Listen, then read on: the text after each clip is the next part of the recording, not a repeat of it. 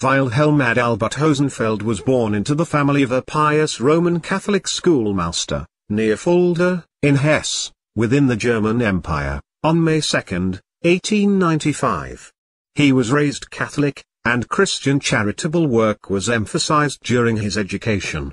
He was influenced by the Catholic action and church-inspired social work, and also by Prussian obedience, by German patriotism, and by the increasing pacifism of his wife, Anne-Marie. Hosenfeld also took an interest in the Wandervogel movement. This was a German youth political group. From 1914, he served in the First World War, and after being severely wounded in 1917 he received the Iron Cross Second Class.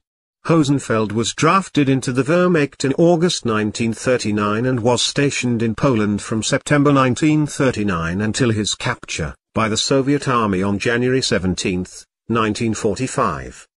His first post in Poland was Pianist, where he was involved in the building and running of a power camp.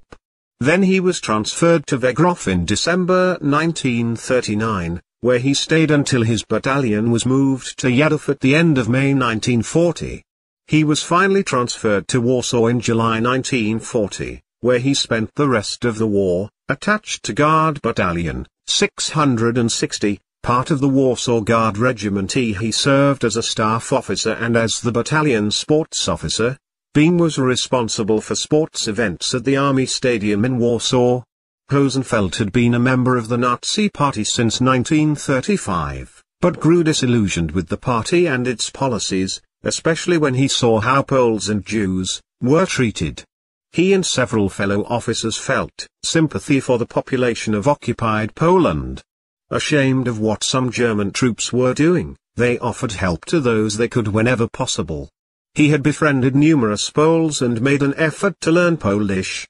He also attended Mass, received Holy Communion, and went to confession in Polish churches, even though this was forbidden. His acts of kindness to Poles began as early as autumn 1939, when, against regulations, he allowed Polish prisoners of war to have visits from their families and even pushed successfully for the early release of one. During his time stationed in Warsaw, Hosenfeld used his position to give refuge to people, regardless of their background, who were in danger of persecution by the Gestapo, sometimes by getting them the papers they needed and jobs at the sports stadium that was under his oversight. Hosenfeld surrendered to the Soviets at Plany, a small Polish city about 30 kilometers west of Warsaw, with the men of a Wehrmacht company he was leading. He was sentenced to 25 years of hard labor for alleged war crimes, due to his unit affiliation. In a letter to his wife in West Germany in 1946, Hosenfeld named the Jews he had saved and asked her to contact them and ask them to arrange for him to be released. In 1950, the Polish pianist Władysław Szpilman learned the name of the German officer who had offered him assistance in Warsaw in the winter of 1944. Szpilman sought the intercession of a man whom he privately considered a bastard, Jakub Berman, the head of the Polish secret police. After a few days, Berman paid a visit to Szpilman's house and said that there was nothing he could do. He told Szpilman, "If your German were still in Poland then we could get him out. But our comrades in the Soviet Union won't let him go. They say your officer belonged to a detachment involved in spying, so there is nothing we can do about it as Poles, and I am powerless." Władysław Szpilman never believed Berman's claims of powerlessness. In an interview with Wolf Biermann, Szpilman described Berman as all-powerful by the grace of Stalin, and lamented that, "So I approached the worst stroke of the lot, and it did no good." Hosenfeld died in a Soviet prison camp near Stalingrad, shortly before 10 p.m. on Wednesday, August 13, 1952.